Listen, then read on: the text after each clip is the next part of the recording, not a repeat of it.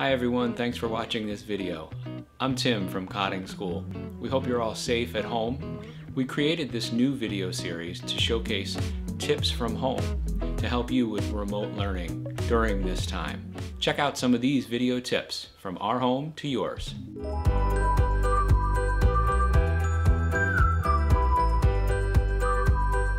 Today we're joined by Melissa Mulvey, Cotting Consulting Senior Therapist, to talk about how to use Zoom video tools. Hi, we're going to start looking at some Zoom tools. Students are using Zoom, teachers are using Zoom, and we're all learning it together. Let's take a closer look at some of the menu options. In Zoom, you might have a screen that looks like this. Across the top, you might see some people who are in your Zoom meeting, and you might see a menu across the bottom. Sometimes there's a chat window on the right-hand side. Sometimes that chat window is hidden. Let's take a look. On the bottom, there's a microphone tool, a video tool, the window to bring up the names of the participants or people in the group. This button brings up chat, which is right here. If you don't see this chat window and you want to type a message to someone, use chat to open that window. And then there's reactions over here. More on that in a minute. Over here with the microphone, sometimes your microphone looks a little different. It might have a red line over it like this. A red line over the microphone like this means we can't hear you. Your microphone is on mute. If you want us to be able to hear you, click your microphone again and you'll see the red line disappear.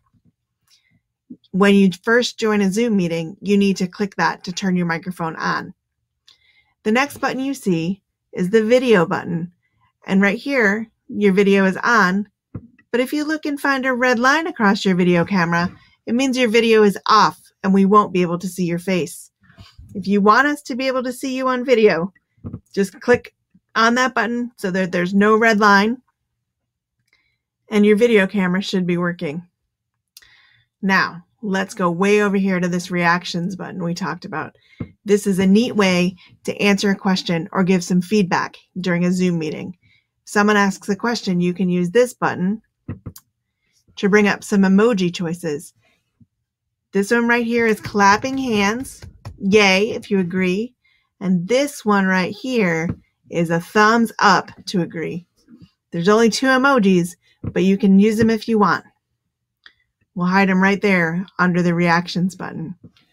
When you're all done with your Zoom meeting and you're ready to end the call, you can use the button that says leave meeting.